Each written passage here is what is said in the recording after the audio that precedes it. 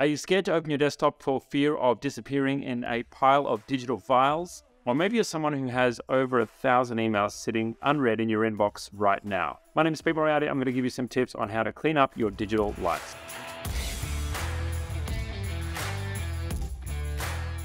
In a world that's constantly connected and with everybody working online, we are in a reality where pretty much everything we do is on our computer now. Yet, many of us still struggle to keep our online world in good order. And it's not quite good enough to try and go into your email and try and get that inbox down to zero when we don't have 6 hours of a day to be spending in front of our computer, dragging and dropping emails into folders. Now, that said, if you do have enough time to do that, that's wonderful. But if you don't have all day to send in your email and, maybe you're an entrepreneur, managing staff, your customers are coming after you, you've got to make sure that you manage all of the challenges of your business as well as your family life and hopefully a social circle as well. It's pretty easy to quickly become overwhelmed. So I've got some tips for you on how to keep things clean and tidy from someone who's been in business in the tech world for over 20 years, and I've helped literally thousands of business owners get their tech and systems in check so they can live a more productive life. Number one, I'm going to get the boring stuff out of the way. Yes, I'm going to start with files and folders. Now, it's important to have everything online, and the easiest thing that you can do is have a cloud-first policy. Now, what I mean by that is, yes, your Mac is probably going to be backed up into iCloud automatically, but for all of your business files and ideally all of your personal files as well, you want to be storing them on cloud-based storage. Now, our preference is obviously Google Drive for everything. And if you're a business owner using Google Drive inside Google Workspace, well, you can also use a piece of backup software like Backupify or others that are similar to back up everything inside your Google world. Now, many people still come to us and say, well, what about a local backup? And should I still plug in a hard drive? And, once a quarter, should I do a manual backup? My personal opinion is not to bother. Once you've got everything saved inside of Google, it's highly, highly unlikely that Google are going to lose any of your data. But if you want to have an extra layer of protection, an online cloud-to-cloud backup solution is much better than you remembering to plug a hard drive into your computer and try and run some kind of manual backup script or backup software from time to time. The issue that you have with local backup software on a computer is that it's not always reliable, it doesn't always run, and it requires you to remember it, which is not the easiest thing to do with all of the pressures and challenges of competing attention in our lives. Now, once you've got everything stored online, it's a great idea to make sure that you actually have a basic naming convention and some basic folder structure. Now, I've got 2 videos to help you do that if you're looking for extra homework. Number one is our Genius Business Structure, which shows you how to properly structure your organizational structure inside your business and your teams as well, which is going to help you set up great organizational structure for scale in the business. And number 2, we've got a training video on how to implement group-based permissions inside your Google Workspace account, which will make sure all of your files and folders are shared with just the right people.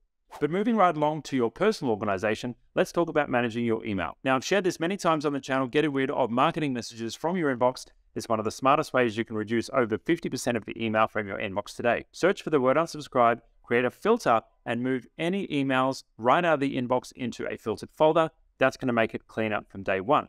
But more importantly, how can you use Gmail to its best ability to help you save more time? One of my favorite features of Google Workspace, if you're a business owner, is the ability to delegate your mailbox to somebody else inside your business. You'll give them access to your account to be able to view your emails and sort out your mailbox without having to know your password or without the ability to access your Google Drive or anything else inside your Google account. Delegated mailboxes allow someone else to triage your email, place those emails in the correct folder for you to review, and then when it's time for you to get through your email, they're already pre-sorted for you. Share this with one of your team members who can help you to save some time. Next up is one of my favorites, and that's cutting down on social media. Now, we all want to stay connected to friends and family, and we all want to stay connected to our customers as well. But social can be pretty darn overwhelming when it's installed on every single one of our devices. One of the things that I like to do is to choose different devices for different tasks. And so when I'm in a different mode, like perhaps work mode or social mode, or even just laying on the couch goofing off mode, I'll have different social apps installed on different devices, depending on which context I'm in, so I'm not mindlessly distracted when I'm out and about on the road or when I'm trying to get some work done. My work machine has no social apps. If I want to access Facebook or Instagram for business purposes, I have to open it up in a browser. My mobile phone is the same. I can't access those apps even when I'm out and about. The only way I can connect to my friends who are close to me is via WhatsApp when I'm on the road, and my phone is pretty much just used for taking notes if I need to, catching up with my team in Google Chat if they need me urgently while I'm on the road, or using something like Google Maps to connect to navigation. That's basically made my phone a bit of a dumb phone, but still allows me to get the absolute basics done, and if my mum calls me, I can still answer. But apart from that, I don't really use my phone for much idle activity. If I do want to spend time on Reddit or Instagram or Facebook, I do that on a mini iPad. Typically when I'm sitting on the couch, and sometimes it's when I'm watching TV.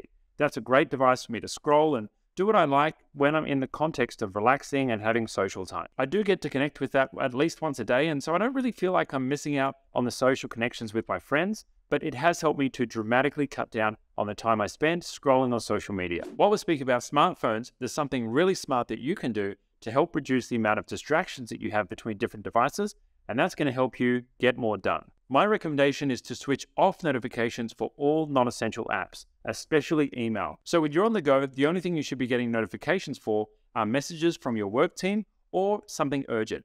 Anything like a message from Twitter or a notification from Uber Eats is not something that you really need when you're out and about, so switch all of those notifications off. You'll find the setting in your notification settings of your mobile device. Now, I've made the decision to add all of my closest friends to WhatsApp and switch off notifications to text messages and phone calls from people I don't know completely. It means that I'm never distracted by the latest bonus or the latest offer from a local store that I visited once and gave my phone number for a digital receipt. In the phone settings of an iPhone, you can even restrict phone calls from people who are not expressly in your address book, meaning that your phone will only ever ring if it's somebody that you know. Now, my tip number 5 was going to be to schedule a regular time to do a bit of spring cleaning, but I've actually had a bit of change of heart on that. There's one thing that I do for spring cleaning, and I want to implore you to try this as well. This is one of the tricks of the tech world. Anytime I buy a new device, instead of restoring from backup, I actually set it up as a fresh device. And that's my self-test to see whether or not I have all of my files uploaded to the cloud securely.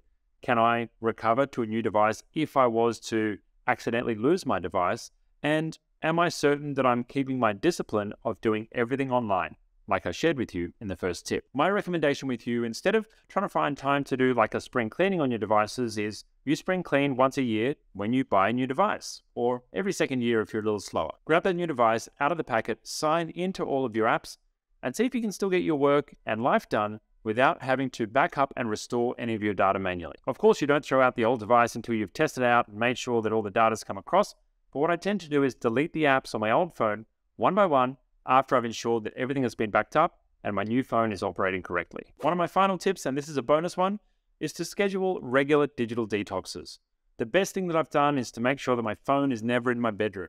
I leave it charging in my office or somewhere else in the house so I don't have the energy of a device with me, and it's not the first thing I touch when I wake up in the morning. Secondly, I make sure that some days I just spend away from my device altogether. Usually it's on a Sunday and I might go to the beach or I might do something else in my life where I don't take my phone.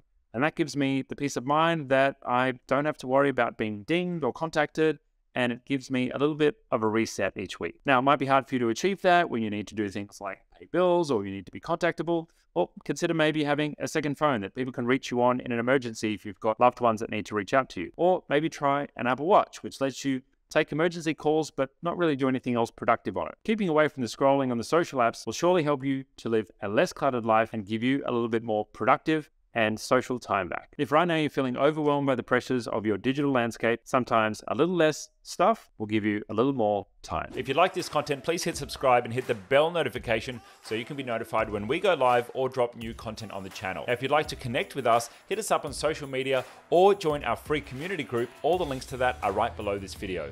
If you'd like to learn more about Google Workspace and the technology ecosystem, you can join our free Genius Academy by transferring your billing across to itGenius. Or you can join a Workspace Basics Bootcamp. Now, if you're a business owner and you're interested in an audit on your technology stack or your Workspace account, or you're looking to do a project in the tech world, well, you can take advantage of our free consultation. And if you need help right now, then consider joining Concierge or taking up a quick fix with our team for professional support for your tech stack.